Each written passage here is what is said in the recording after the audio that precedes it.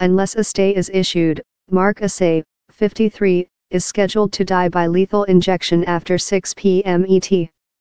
Asay was convicted in 1988 of the racially motivated murders of 2 men in Jacksonville the previous year. A jury found him guilty of killing Robert Lee Booker, who was black, and Robert McDowell.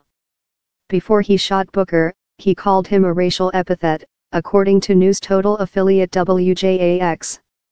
Prosecutors say he killed McDowell, who was dressed as a woman, after saying he would pay him for sex, the station reported. The planned execution marks Florida's first since a U.S. Supreme Court ruling temporarily halted the practice in early 2016, saying the state's sentencing process was unconstitutional because it gave judges, rather than juries, too much power in deciding whether to execute an inmate. Since then, Florida passed a law requiring a unanimous jury recommendation for the death penalty, and Governor Rick Scott rescheduled Asay's execution for Thursday.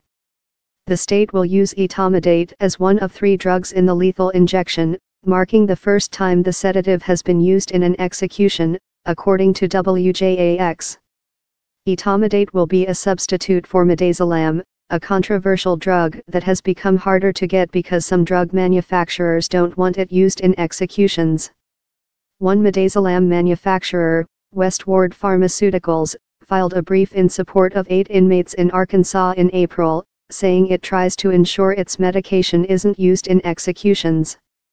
This month, the Florida Supreme Court rejected arguments from Asay's attorneys that the new drug would cause too much pain, according to WJAX. The state's highest court turned down a motion to block the execution, saying the inmate had not shown it would lead to more pain.